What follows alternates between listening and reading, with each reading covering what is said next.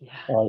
This, of course, is our second um, moderated discussion of our 19th century baseball book club that Bob and I kind of concocted.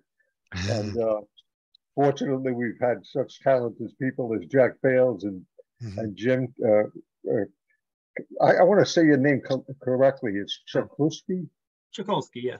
Yeah, Chakulski, that's it. Okay. And we have Jim, and next week, I think we have Matt. The next session, about 3 weeks from now, is Matt Albertson. And then we have a professor, Kevin Craner, for the September session. And I think we already, Jack has given some indication of an interest in doing one of our fall sessions also. So we're already planning on those. So so these are weekly, not weekly discussions, I'm sorry. These are discussions that will take place. We try to have a maximum of 4 per quarter.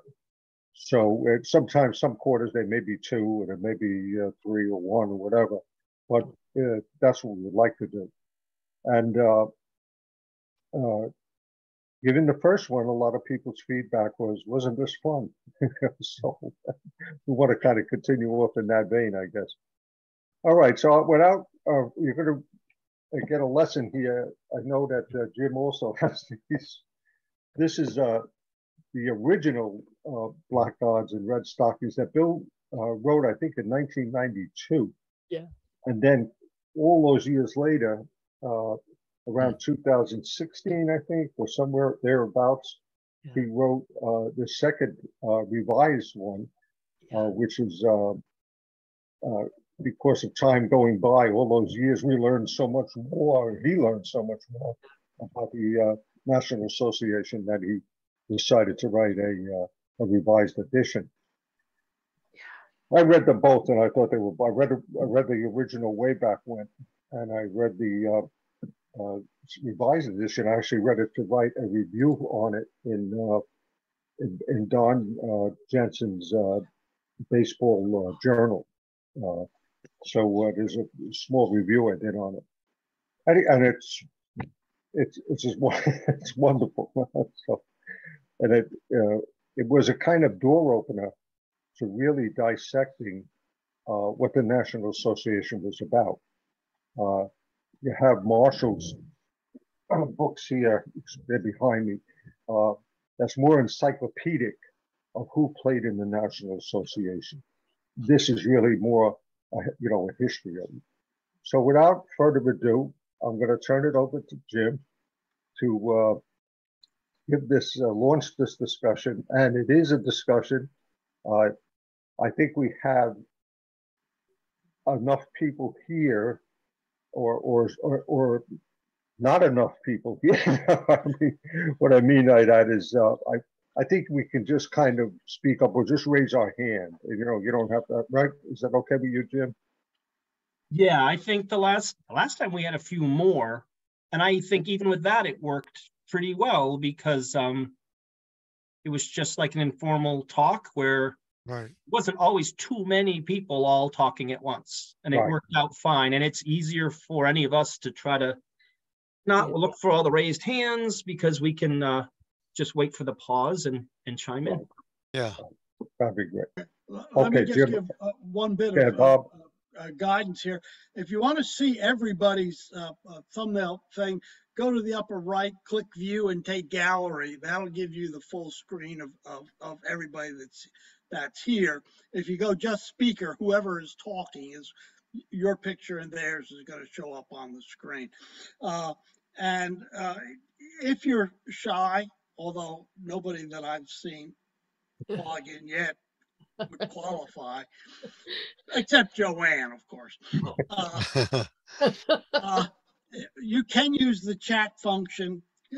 Just bring your cursor to the bottom of the screen and hit chat, and then in the right a box will pop up and you can type in messages and we'll monitor that. But we didn't have any last time, and that was available. but it's up to you how you wish to use it. So Jim, off we go. Okay. Well, welcome everyone. And also thank you for welcoming me in. Just really quick about myself. I know there was a bio that was written up, but I'm relatively new to SABR. I just read books about baseball my whole life. I still play some softball because it's the closest I can get to pretending I'm on the grass at Fenway Park.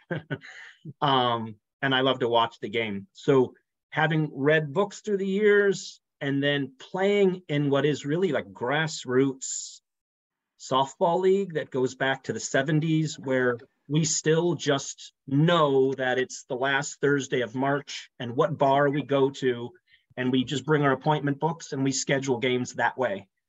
So I think the whole nature of what that league is really resonates with me when I read about the 19th century, where player managers were not just a manager, they were their traveling secretary, and you had to correspond with captains and set up your games, and you found fields where you could, even though even now in today's age, I've played on fields with a soccer goal in the middle of the outfield, and there's so many similarities. And I think that's why I love reading about the older game. And in reading those books, I found a baseball books group on Facebook, and I started asking some questions about finding other people to talk to about books. And one of them said, "You sound like you should join SABR." And that was only like 3 years ago. And that's why I'm here. I'm not a writer. I like to read, but I'm not much of a researcher either. So sometimes being in some of the groups and during COVID, some of the talks, for me, it's like looking at some celebrities, because there's authors that I've read. And I feel like I just am a reader, really. And in some ways may not be qualified to do some of this, but I enjoy it. And that's what brought me here. And having read this book, like I said, it really resonated with me. I felt like in today's age, some of the things that I do and the growing pains and mistakes that we do in our league mimic what was done 150 years ago. And also I got to meet the author really briefly for a hot minute at the Providence Symposium last fall. And like, I'm from Connecticut, and I guess Bill is also a Connecticut resident. So that usually, we had that common bond too, which I guess maybe in some ways helped me love that book all that much more. So that's what brought me here. I, like Peter had said, I read the revised version, which is the updated version, which was, like he said, it mentions in the beginning, it was published in 2016, and there was new advances in scholarship and digitized newspaper research and so much more that have come to light. He actually puts something in his foreword about an unnamed leadoff batter, and he goes, that little funny quip that he had written about so many years earlier has been ruined because now they know the name of that player, and it doesn't really sound the same anymore now that we know that player. But one thing I will throw in is, I guess, a little editorial aside, was I think that's another thing that really draws me to reading SABR research in general, is that it shows between one edition to a later edition the value of continued research, not accepting what we think are known truths. In other baseball groups I'm part of, it could be something about the reputation of Ty Cobb, or what we know or think we know about the Black Sox. And I think Bill's book, the revised edition, is really a good lesson that we should be eager to learn new things and question what we think we know. And I mean, that's another thing that I love about SABR and reading these books that are researched so well. And so going into that, I made notes chapter by chapter. I thought I would just go that way chronologically. And if there's any topics, obviously, please raise your hand. And this is really to just moderate a discussion of things that everyone is interested in talking about. So it talks about, in the beginning, it covers the history of the game. And I think there's so many books that cover that. It wasn't something that I needed to get into too much. It does talk about the game of baseball at the time being, played on, like I said earlier, fields with trees or water hazards. And that's a topic that'll come up in a later book talk when Matt Albertson discusses Level Playing Fields by Peter Morris. So I'll plug that future talk now too. Players would jump teams. Sometimes during a season, teams came and went and folded mid-season. Umpires were never reliable and could be biased and sometimes didn't even know the rules, but were pulled out of the crowd. Games could take place between 8 and 9 players. So it was a really growing game. And you could see as the game grew that trying to establish the United States' first ever professional league would also have so many associated growing pains and problems and issues.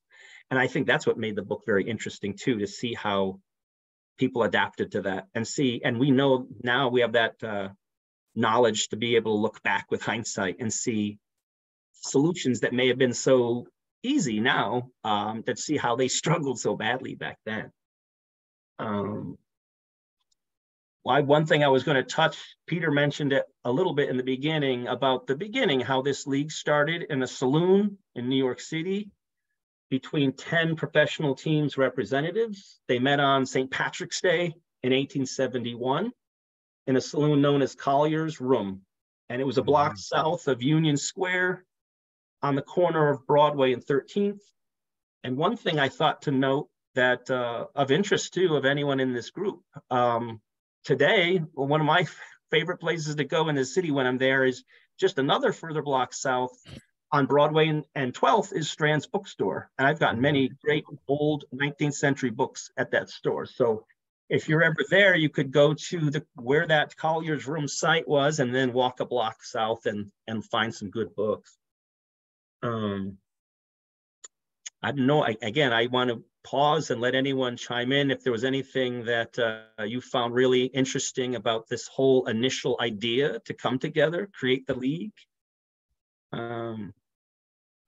You mentioned that Collier, Jim. What I liked about the whole book is it was based on subjects. You know, it was chronological, but it had like a subject on the game, a subject on umpires, a subject on this, and I really liked that a lot. But in that first chapter in Collier's, I love the whole long descriptive paragraph of Collier's, and that chapter even talked about the uniforms, for crying out loud, and it was so well written and so descriptive too. And I guess the thorough description is what I like. One of the things I like best about it. Yeah, that is a thing that came up in your book talk too, a couple of weeks back, is when you read back, I think I probably made the same comment, but when you read books of that older era, we don't have video or photos. There was no internet or ESPN highlights. So we go by the sometimes really awesome and great descriptive writing of those authors. They had a different style then that you don't get reading the sports pages today, where it's just hits and runs and what happened. But yeah, you're right. When it talks about, there was sections about just simple train travel and how players would get around on streetcars and where they would put stadiums. And it really puts you in that mindset of how it would have been living there. I really do love books of that era because of that, the historical aspect and social commentary and things like that you pick up. Yeah. Was the founding of the National Association a normal evolution, or did something happen that caused that to become the creeping professionalism or whatever it was? What's people's views to why in 1871 was a professional league founded? Yeah, my take on that was that they were really trying to correct an existing condition of no one really making the championship official. It was up in the air. There was always disputes of who was the champion.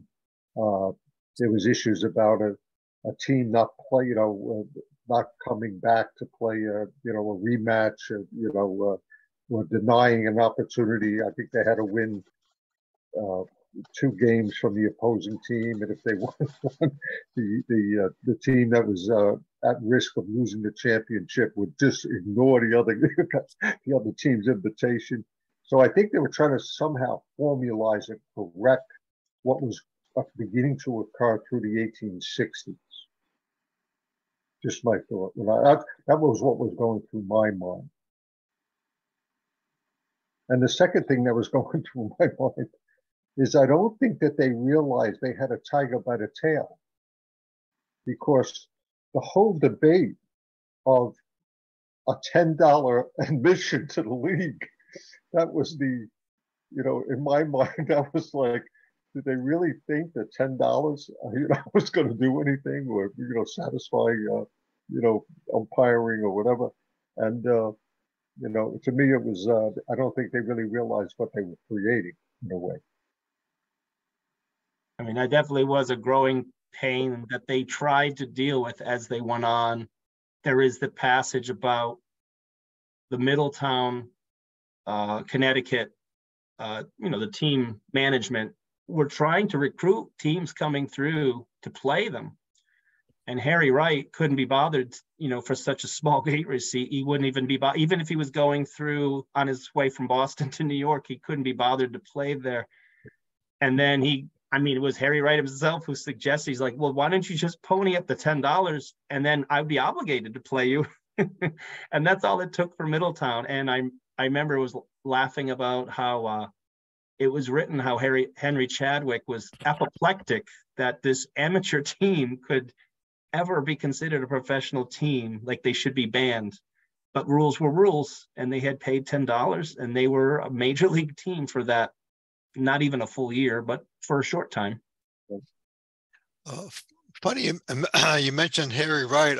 Last week I was in, my hometown is near Chicago, and I was there for my mom's birthday, and I went to the Chicago History Museum and to go through the William Hulbert correspondence. I've been there several times, but his writing is so hard to read. It takes me a while to get through all that's there. But but I did come across a couple of letters, but Hulbert's taking digs at Harry Wright. I mean, maybe they got along real well, but he was corresponding with I think Orrick Bishop. I can't remember, was he St. Louis? I can't remember now, but kind of digging around Harry about some of the things he'd say about the professional baseball at that time. I remember, Harry says this, and that is just childish reasoning on his part, something like that. No. That was rather interesting, I thought. I misunderstood. You said that Middletown team was a bunch of amateurs. They didn't get paid when they played in the association? No, they were a professional team when they were, but I guess Henry Chadwick in his writing didn't deem them to be the caliber to ever be a professional team. So the way that passage was written, I don't think it was directly citing his writing. So maybe I should rephrase the question. Were all players in the National Association paid? Yes. Part, some degree? Oh, yeah. It was a professional league. It was, yeah. In that 1871, it was the country's first professional sports league of any type. So I know before that, from 1858 to 1870, you had the NAABP, which had mostly amateurs, but a couple of paid players or something. And that was totally disorganized. Right. So I guess this is an attempt at organization to some level. Yeah, teams were paid differently. Some were on salary, some were sharing gate receipts. Right. Yeah. And that proved to be, and I'm not the best scholar on all that, but it almost matched up where there was stock clubs versus the co-op clubs. And based on how they were set up, tended to show how competitive and successful those clubs were too. But I think it was those co-op clubs, correct, that they would just pay the players based on a share of the gate receipts, and being poor clubs, they didn't draw as much. The players, wouldn't get paid as much, so they couldn't really attract better players. And there was so many cases of teams that played, 14, 20, 25 games and folded before the season was ever even over. Well, they played in tiny little cities where they just didn't have enough fan support. like Elizabeth or Fort Wayne or, you know, these little Midtown Connecticut. They played in small market teams that probably had, what, 40, 30, 40, 50,000 people in their towns. So obviously they just couldn't get enough interest. Mm-hmm. So that's probably why they had to fold. They couldn't sustain themselves. It wasn't like Boston that prevailed throughout the entire 5 years. Yeah, 4 of the 5. Or, you know, so. Well, what's kind of interesting, I think, also. It was like no limitation on how small it was. There's a kind of how big a team could be, how big a town there should be before they put a team in there. But I guess they didn't do that. I think, you know, when I was reading that whole discussion about how it came down to being either teams that were salaried, in a sense, that were stock teams that had some money behind them, and then teams that were totally reliant on the gate. You could see in a way that they were trying to somehow accommodate both levels of play, you know, both levels of organization. They were trying to come up with some kind of formulas that would work so that the league could go forward. And I mean, it was around for 5 years. And I wonder, maybe Jack knows more about this, but I'm wondering how Holbert, who was looking at this, began to really understand that maybe the stock leagues, in other words, the stock teams, the teams that were coming with, you know, salaried players, not just relying on gate, really shaped his thinking about what the National League would look like eventually.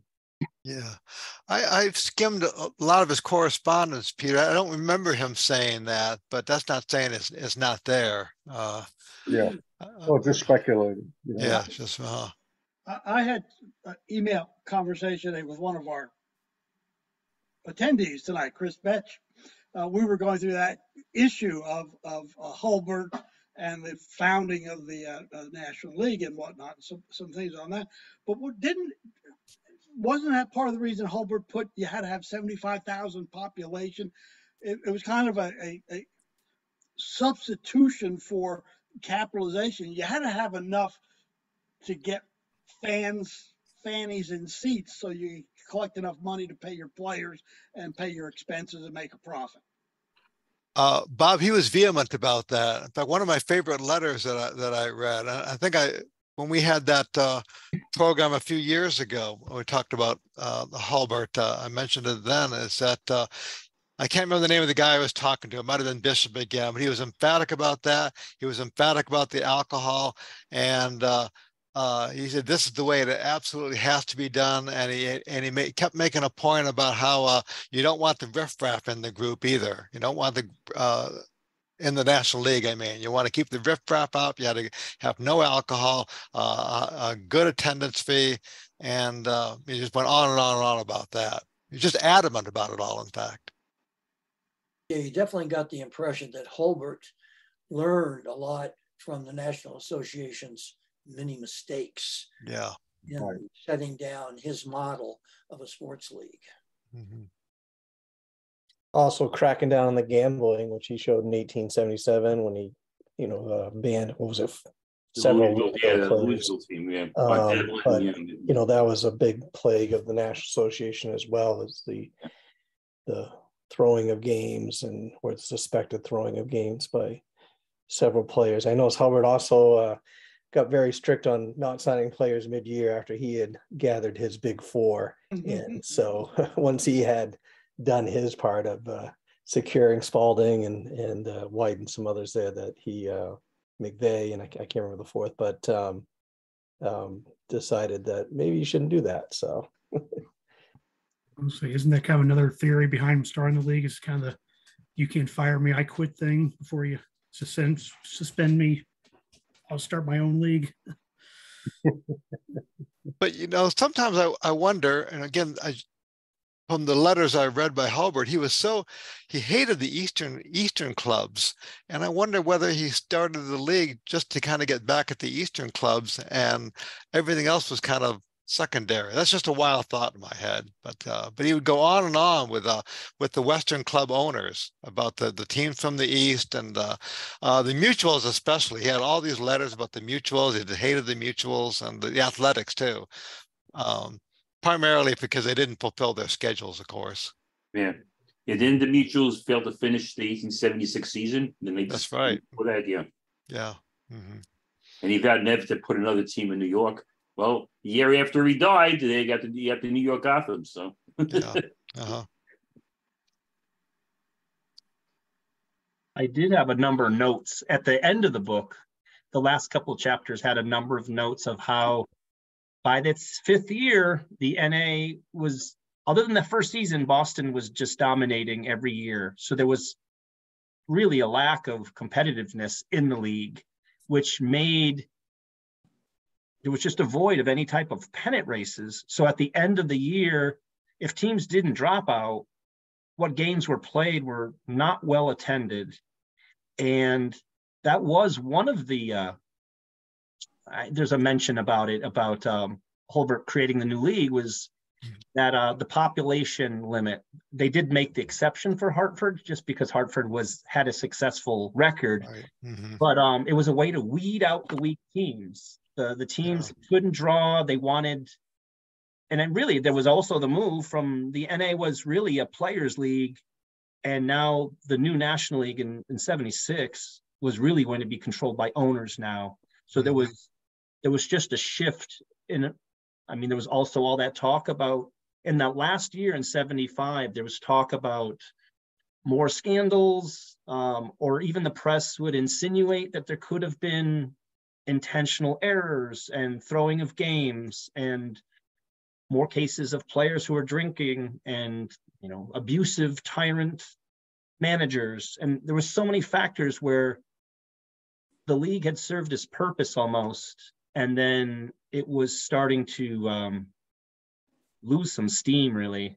And Hulbert stepped in, and I think he saw the writing on the wall and wanted to really create a new league with a new I mean, all through the book, Ryczek's book, I mean, like, there's so many mentions about the Judicial Committee doing nothing, about at the end of the year, they would just sit and let the deadlines pass, and it would be people jumping or disciplinary action. And like you had mentioned, was it Mitch mentioned earlier that, yeah, once the National League came in and the mutuals didn't fulfill their schedule, they were out. And that wasn't, they never enforced that. They had no power or authority behind the entity, the NA.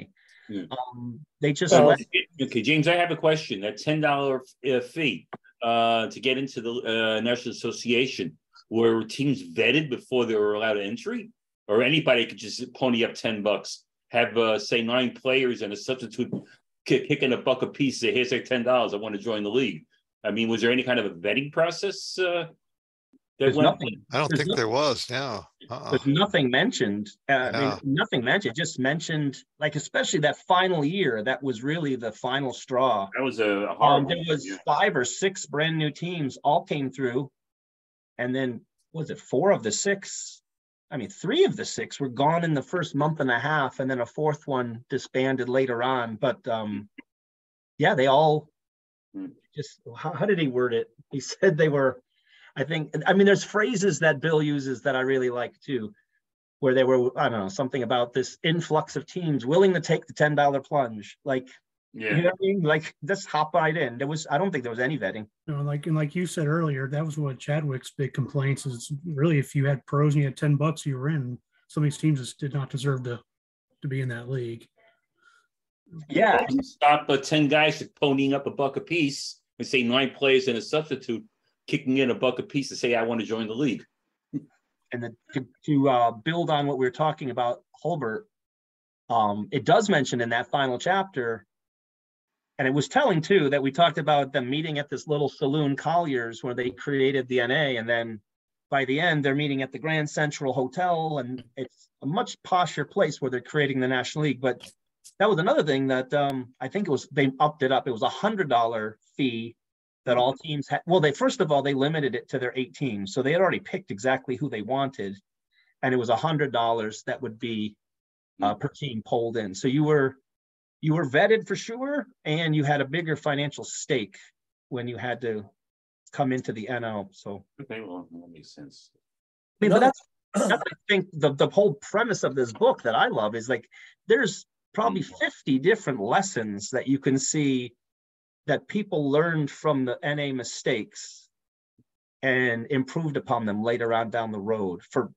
Paying the umpires was another one. I mean, there's scheduling, fixed schedule. I mean, you can see that it definitely served a purpose, but it almost knew like it was destined to fail because there was so many hurdles that they would have had to jump. Yeah. Okay, I don't know all that much about the National Association. I'm still learning, but was 1871 the most organized of the 5 years? Most competitive. They did have, I think it was, right? Because Boston really ran away with the championship the other 4 years. Yeah, and every year they would win by more. I think more and more, yeah. But as far as organization, I mean, it's hard to say. I don't think any year. I was surprised that they got through 5 years. Actually, I was more focused on the administration and governance, and from day one, they never enforced anything, and so that just sort of created an atmosphere where nobody really, was worried about the consequences of any of their actions. And so that's what struck me was the fact that it actually got 5 years under the belt. I didn't think it was going to make it when I started reading. Didn't some of those clubs who ponied up $10 just to join kind of played their first games at home and then, well, we're not going to go travel anymore. We'll just cut our losses and stay home and keep the money. Yeah. That became a problem immediately, with teams' unwillingness to travel, particularly when they began to lose money. Yeah. And particularly the teams that were reliant on gates, and they didn't have any incentive. It's interesting, though, it was a kind of in a way, they were selecting by who they invited to come to that meeting at Collier's, that 1871 meeting. To some degree, it was, well, they invited certain teams to be there and send representatives to the meeting, and probably not others. And if I'm not mistaken, was it the Atlantics that attended the meeting but did not join the league the first year? So it was one team that was pretty prominent. The Atlantics didn't come in until 1874. Who was it? Maybe the Atlantics stayed out, and they were a co-op team by that point. Right. Who was the team that defeated Cincinnati in 1870 to stop their winning streak of like 75 games? The Atlantics. Atlantics. So that was the Atlantics. Okay. Yeah. But once the National Association came around, the Atlantics didn't want to be limited. They could make their money at the gate and not have to travel much because there are so many teams in Brooklyn and Manhattan to play. So they kind of thought about that a minute and didn't go in. But as their players started to get pirated by other teams, they couldn't be competitive anymore. They joined in 1875, and by 1876, 77, they were just a social club. I thought, go ahead. One of the things that really interested me was sort of watching. I was going to use the word watching, I'm reading, but watching different organizations with the same interests, the game of baseball, try to come together and do something different. And I wonder, I mean, I've been involved in a number of business situations with startup businesses, and you open up a business over here and then you want to add one over there, and then you bring one to a third location, and different people bring different ideas, different skill sets, as well as different levels of morality to what they're doing. And some people are perhaps willing to cheat on something pretty readily, and others would just be so dead set against anybody cheating that they would walk away if they thought that was part of it. And so you've got really trying to build. If you look at baseball today and then walk back to, this is what hit me about this book, walk back to then. I mean, this occurred over about 120 years before the book was written. And that's a long time. That's at least 2 generations. And the mores and the thoughts and the way things come together. And this was something 120 years earlier that had never been done in any other sport, trying to put together a league. And one of the things I found really fun to try to figure out why did this happen, was watching the different components come together, and the co-op teams who, well, you're kind of second citizens, but we won't call you that, and we'll still let you play. It's just that we're going to treat you a little differently. I found that fascinating. And I don't know the answer to this, but so I'll ask the question, when this was written, because I found this surprisingly comprehensive for a 120-year gap between when it happened and when it was written about. And I mean, the standings, some anecdotes, the backroom meetings, notices, and things like that. How readily available was this information? How much did we take our hat off to the author and compliment him for what an amazing job he did on research? I know the book took him about 10 years to write, it seemed, from start to finish. But what was all this information that readily, does anyone know, was it that readily available? If you know Bill Ryczek. I don't. Well, you could probably understand it. Let me just say one thing about Bill. That was a revelation. At the very first Fred conference, in 2009, we had a panel discussion led by Frederick Iver Campbell. And the panelists were John Thorne, Bill Ryczek, Peter Morris, and from McFarland Press, Mitch, I'm trying to think, he's the editor of their sporting section. And what the whole discussion was how do you go from research to writing to publishing? And that was the discussion. And I'll never forget, somebody came up like, how do you write? How do you block time to write? And here was Bill Ryczek's answer. Well, if I have 10 minutes, I sit down and write. And he startled everyone with that. It wasn't like, I take 5 days vacation. I go to some cabin in the woods or something. He would say, well, I had 10 minutes before dinner, so I started to write whatever I could write then in those 10 minutes. And the amazing thing was that when you come around to reading it, I mean, Bill wrote this as his first baseball history book. He subsequently wrote 2 more books, but they're in reverse chronological order. The National Association is actually the thing that's the end. Then he went into when Johnny Comes Sliding Home about that era right after the Civil War and the Civil War baseball. And then he went to pre-Civil War baseball.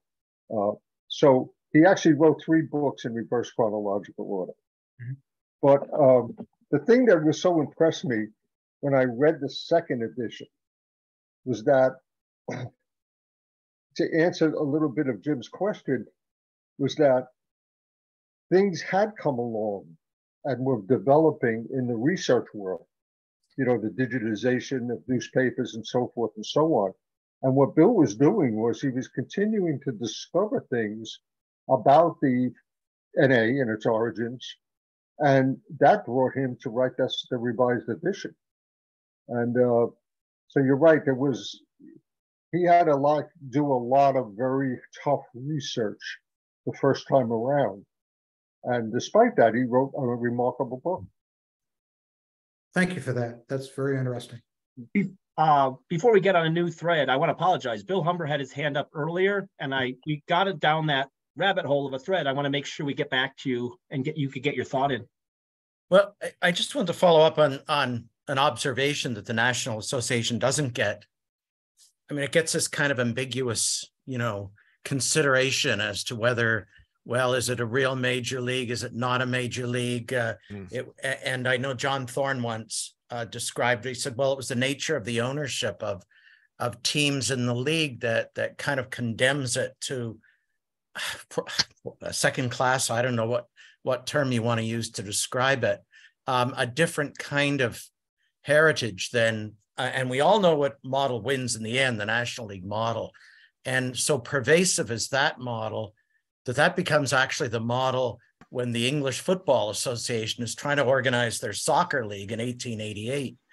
They steal the National League model to an extent, but with one fundamental difference, which I think makes what happened in the English League and European soccer generally closer to the National Association and in some ways the International Association that followed the NA, is the whole notion of open-ended membership. Anybody can join. They pay the fee is almost irrelevant to the joining of the entity. So that if you look at English soccer today, it looks bizarre to North Americans when they look at it.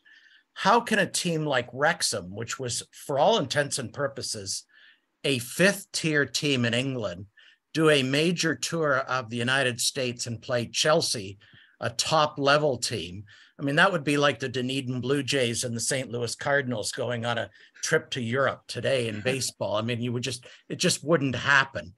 And Luton Town, which was a fifth-tier team, is joining the Premier League this year.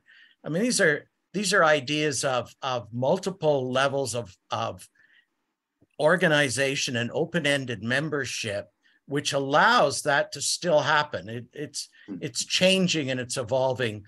But the caste, I often refer to the major leagues and minor leagues as essentially a caste system.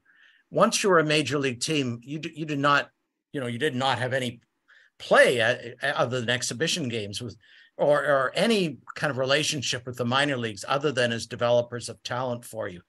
And it's a somewhat different model with European soccer, very different in terms of that ability for anybody essentially at any time to become a member, to the point that when one team, Wimbledon, actually moved, which happens all the time in North American sports, when Wimbledon moved to Maynard Keynes, a bunch of local guys got together and formed a new team and entered the English Soccer League, and they're now in the third tier, the third division. I mean, can you imagine, if the same thing had happened in baseball, when Brooklyn's team moved, if a bunch of people in Brooklyn got together and formed a team and could make their way back to the top tier. And I often think that the National Association was had the potential to move in that kind of direction had it been a little more successful in terms of its modeling, but it didn't have any models to go on in those days. I mean, it was so novel that the only thing that might have been close to it was English county cricket. And even that was kind of more almost like in those days, tournament play than league play. So the novelty of the National Association is indeed that it was kind of totally distinct and unique in its time. And it just didn't have time in the long run to kind of figure out what in time it could have become. And it didn't become that. And the National League model won out. And so we don't even think of the possibilities of any other model, but they were quite possible. They quite possibly could have happened. That's my piece. Mm-hmm. Well, in 1877, the National League adopted some criteria for admitting new teams to the league, new teams that were already playing as professionals outside the National League. And they, in the next 4 or 5 years, they admitted 4 or 5 teams, promoting them, if you will, to major league status, not unlike the promotion relegation system in European football. What didn't work? I mean, you were out, you were over and done with, but there was a similarity in the promotion thing. Well, my thought on the National League, when they would bring up Syracuse or Rochester or Worcester or Troy, it's because openings occurred. They were trying to fill. They were recruiting teams to come in. They weren't just saying, they're saying, well, we've got this plethora of teams we can choose from, because they had their own rules that you had to follow. Plus they had to figure out, could I travel there? Could I make money going there? Did that, any number of, did they have enough capitalization to pay their team and make it through the season? All these sort of things. I think to Bill's point, the National League model was fundamentally different, focusing on clubs and this small sub club of owners. What was the admission in the National Association? Was it the same for all the clubs? Or was there a little jockeying around here? I thought there were two classes. Okay. If you paid your $10, you were eligible for the championship. Yeah. And that had certain rules for scheduling and those sorts of things. But anybody could join, and I don't know that there was even a fee to it. You got some contract protection or something of that nature. But you couldn't compete. You could play the other teams, but you couldn't compete for the championship. Yeah. That was that's what the back of my mind I have a memory of. I meant to Bob, the price of admission for a person to attend. Did that vary from club to club or anything? I don't know that any rule till the National League put the 50-cent rule. Yeah, that's what I thought too. Yeah, I was wondering too. I don't remember if that came up. Yeah, I don't remember it either, Jim. No, just kind of wondering. They did talk about some 25-cent admissions in some of the communities. That's right. At the end of the book, there was something about a 25-cent game, and they were trying to draw a wider population of attendance. Yeah, and they dropped the price. And they did talk a little bit at one point about when the clubs would play their games and they would hit their, whether it's a championship game or an exhibition. So sometimes there they would kind of play a little fast and loose with admissions, because it would almost draw in the fans as if it's a championship game, only for the fans to find out later it didn't even really count on their final records. So I don't know. I think if it was advertised as an exhibition, they probably couldn't charge as much. But I know there is a talk about that sometimes the fans wouldn't find out till they were actually at the game and had already paid, whether or not there was truly a championship game or not. Well, that was a question I had, which was, did the fans, for the most part, really care? Were they out there to watch a ball game, or did they care about the championship standings all that much? Especially the marginal teams that weren't anywhere near a championship. Well, it sounds like in some of the games, like some of those years where Philadelphia was playing Boston, those are the top two teams. So they knew they would draw fans guaranteed. And I think sometimes they would play extra games, but they would be really sly as far as advertising whether or not it was championship or not. Because if it was an exhibition too, you could, depending on what players you played too. Right. I don't remember. I do remember talk of admission, but I don't remember if there was a set amount, league-wide. Peter has him. Yeah, Peter. Yeah, as I was reading this book over time, I began to really, really almost feel for Harry Wright, because he seemed to be so much, so far ahead in his terms, in his managing ability and his organizational ability, booking. Of course, the Spalding tour of 1874. It was really Boston and Philadelphia that went on that tour. And of course, Spalding going as a representative in a way of Harry Wright. So it's kind of interesting. But when I thought about it, I said to myself, well, Harry Wright is the only guy in that league who has managed a team, in a professional team, in Cincinnati. He has that background. And where did that background come from? Well, it came from his father, because his father was a professional cricket player who had immigrated to the United States. And his father, Sam, really, in a way, was, I think, a role model for him. And as I'm reading the book, there's countless episodes where you're just saying, why doesn't Harry Wright throw his hands up? He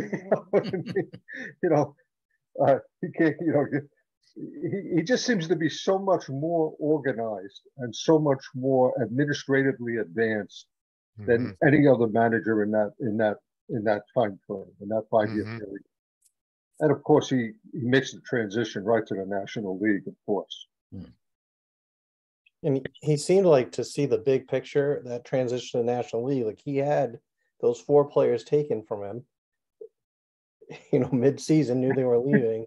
And I mean, he could have been petty, thrown a fit, and not agreed to the National League, and that probably would have carried some weight. But his getting behind the National League also carried some weight to kind of solidify things and so on. And then, even though Chicago won right in the first National League championship, I think Boston won the next 2. So he showed that his system worked even with the loss of some real key players. So, but seeing that big picture of what's best for baseball, he seemed to have that, whereas a lot of the other teams didn't.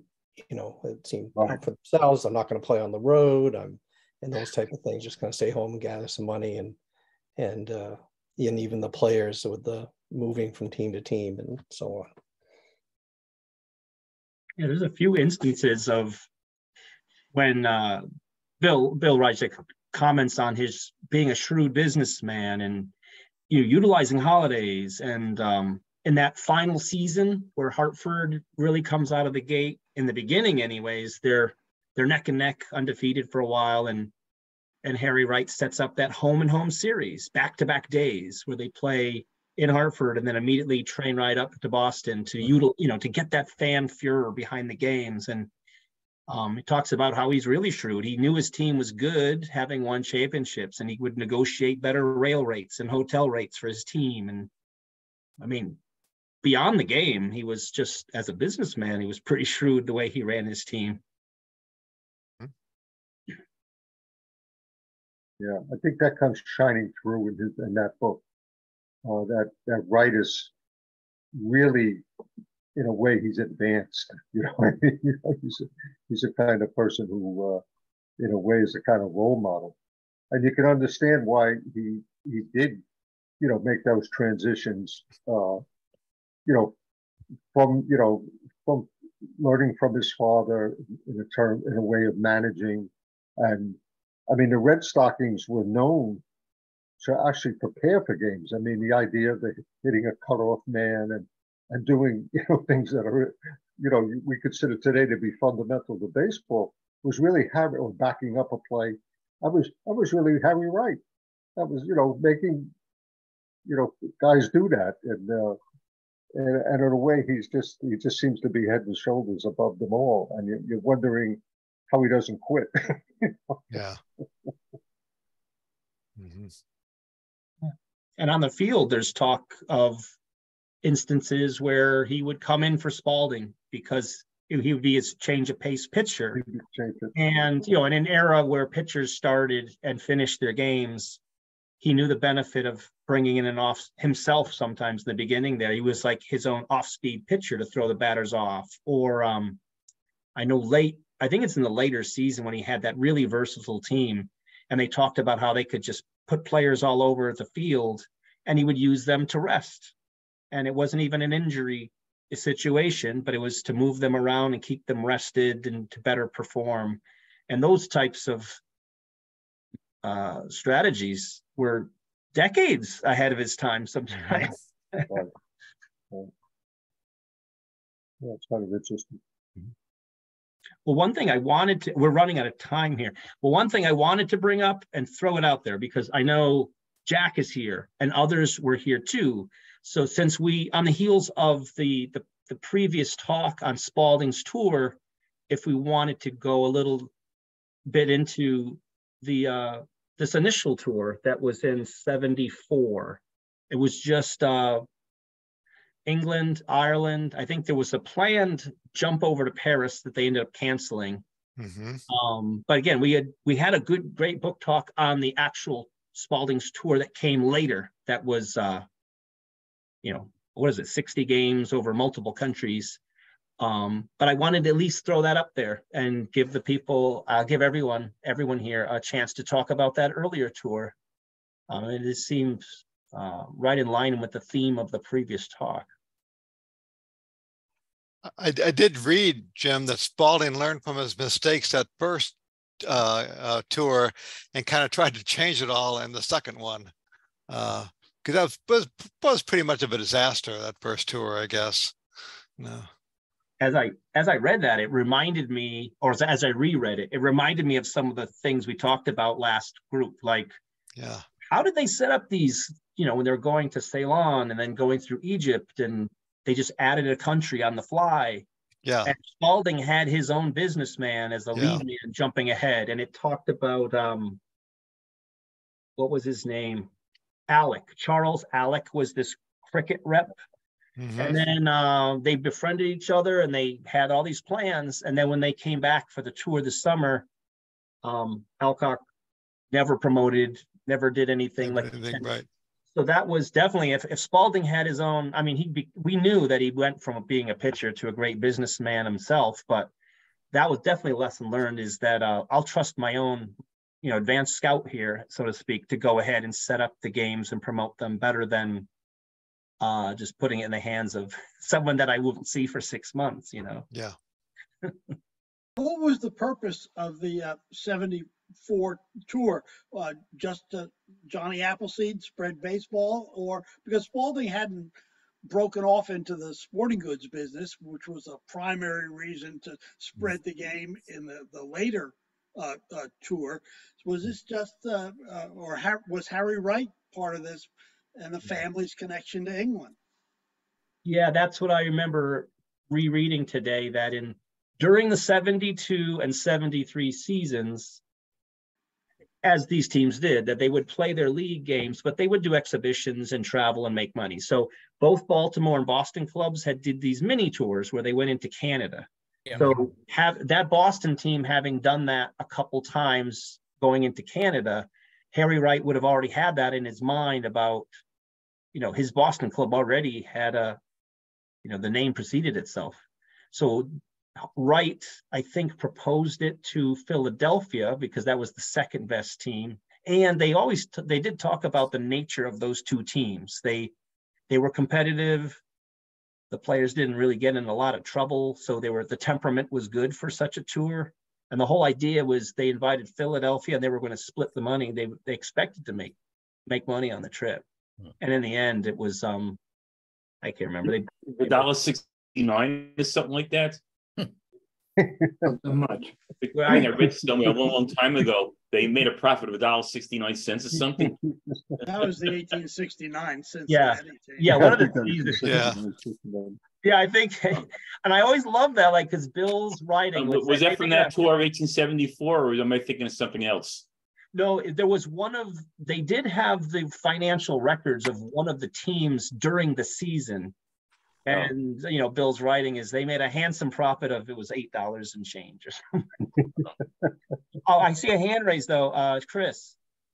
Hey, yeah, I know we're out of time. I have a question I've just been dying to ask on this call. So I'm hoping some of you are maybe more experts on the style of play back then, but I know it was like in chapter 7, they mentioned pitcher Al Martin. He was one of the last of like kind of the slow ball, like the lob pitchers, which in my mind is like slow pitch softball. And so he throws a 3-hitter. My question is how? So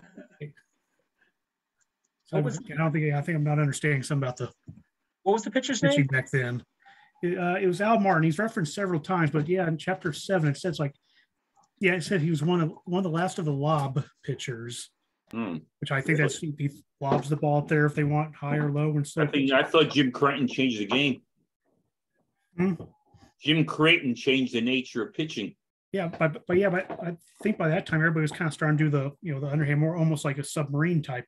Yeah, but same with Jim. Here comes a guy slow pitch, beer league softball. That doesn't make sense in 1874.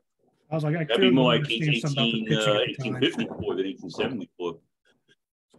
Could it be a side effect of the quality of the equipment? Could the ball, as the game got on, got mushier and mushier, and there's no hits? Or maybe the other team was on the take and they were just whiffing on purpose. I can't tell.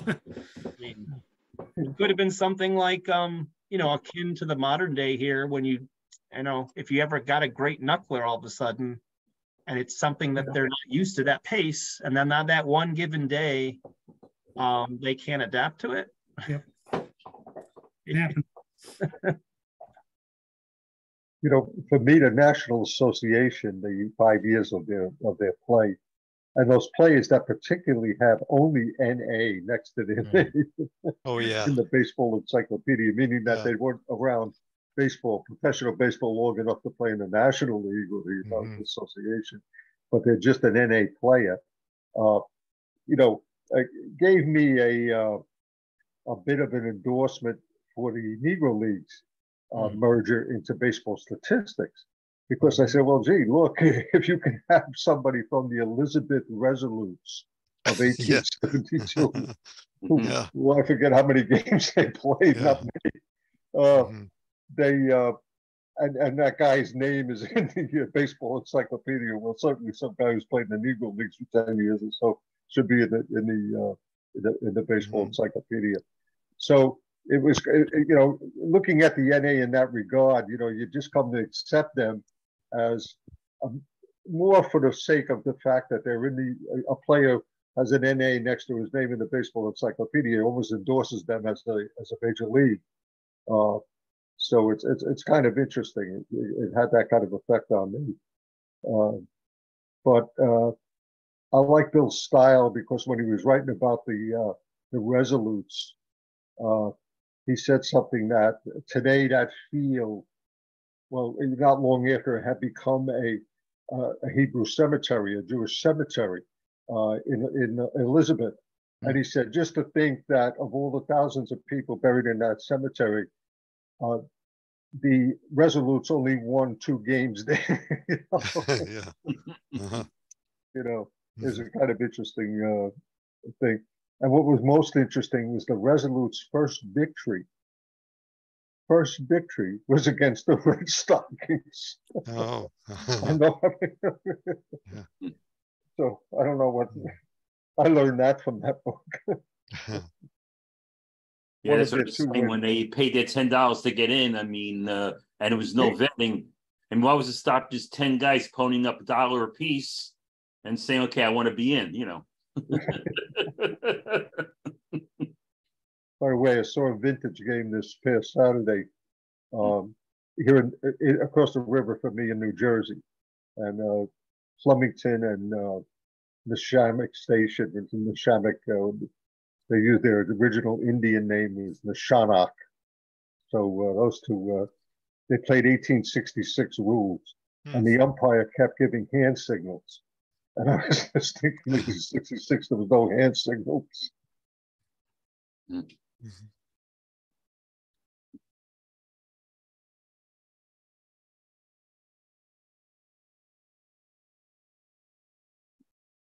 Jim, you're muted. I just noticed it told me that as I started speaking. I was like, we are at time. I don't know if anyone had a last question. I can hold for a second.